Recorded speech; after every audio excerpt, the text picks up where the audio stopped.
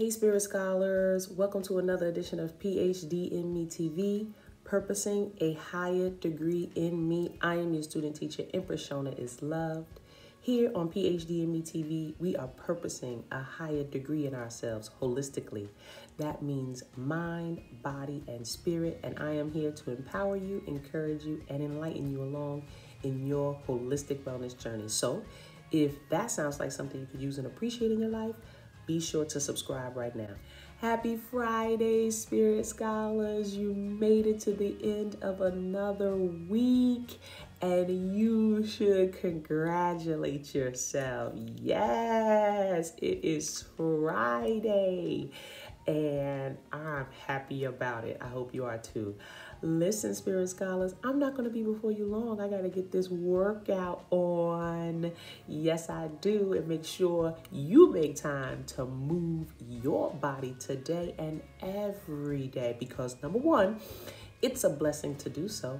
And number two, this is PhD in Me TV, where we focus on not just our spirit, our soul, and our mind, but our body as well, right? Yes, we are blessed to be spiritual beings having a natural physical experience.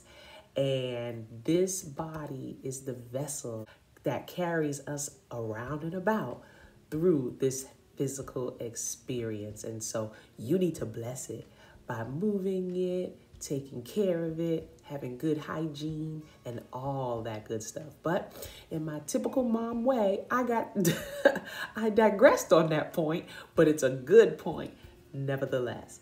What I want to talk to you about today, Spirit Scholars, is perfectionism. Yes, perfectionism.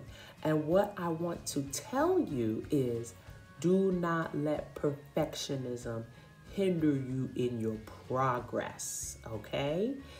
Don't let perfectionism keep you from doing the good and important things that you want to do in your life. Now, some of you might say, she's not talking to me because I am not a perfectionist. If you saw my anything, you would not label me as a perfectionist. Well, I want to say to you, perfectionism has different ways of displaying itself, okay? And one of the ways that perfectionism has of displaying itself is that everything is neat, is tidy, is in order, timely, and all of that. That's what we typically think of when we think of perfectionism. But that is not the only way that perfectionism is demonstrated.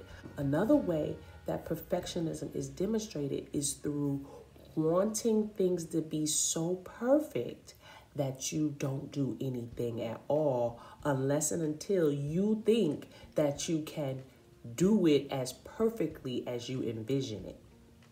Okay? And believe it or not, a lot of people don't take action on their goals, dreams, hopes, wants, and desires because they have a perfect idea of what the outcome should be for those things. And if they don't think that they can execute and have those things materialize in the perfect way that they envision it, they don't do anything at all. And that can be anything from how they clean their room to getting a business started, okay? So that is something that you really, really, really want to examine yourself on. Your perfectionism and how it is showing up in your life, okay? Take note of it. And if you identify it based on at least the two things that I just shared with you, then be thankful, number one, that you can recognize it, and then start to put things into place to overcome the areas in which perfectionism is holding you back, okay? Because you don't want to be held back by anything, all right? You want to move forward and not let anything break your stride. not let anything hold you down. Oh no, you've got to keep on moving. Okay, Spirit Scholars, so think about that. And if you enjoyed this video, make sure to give it a thumbs up, okay? And make sure to share it, like it, and leave me a comment so that we can dialogue in the commenting section, all right? I appreciate it. There are more videos on the way and you don't want to miss them, okay? Because I'm going all the way up.